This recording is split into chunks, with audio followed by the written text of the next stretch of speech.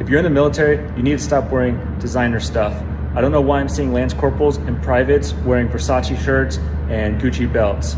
You don't make enough money, and at this point in your life, you need to be aggressively saving and investing as much money as you can. I recommend going to a clothing store such as Ross or Discount Dillard's or something like that, where you can go and get reasonably priced clothes that are still nice and will probably last you a while. Get something that's neutral and that will last you for a few years. And all that money you'll be saving can go towards building up your financial foundation and preparing for your future. Anyways, for this month, we're going to be talking more about real estate and real estate investing. So if that's something that interests you, go ahead and follow this page.